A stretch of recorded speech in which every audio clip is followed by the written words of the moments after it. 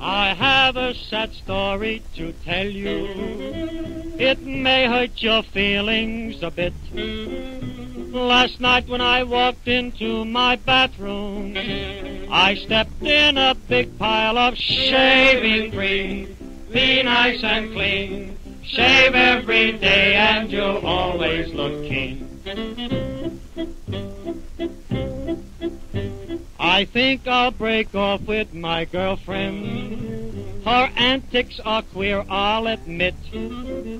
Each time I say, darling, I love you, she tells me that I'm full of shaving cream. Be nice and clean. Shave every day and you'll always look keen.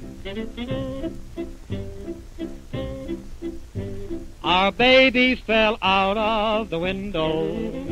You think that her head would be split, but good luck was with her that morning. She fell in a barrel of shaving cream. Be nice and clean. Shave every day and you'll always look keen. An old lady died in a bathtub.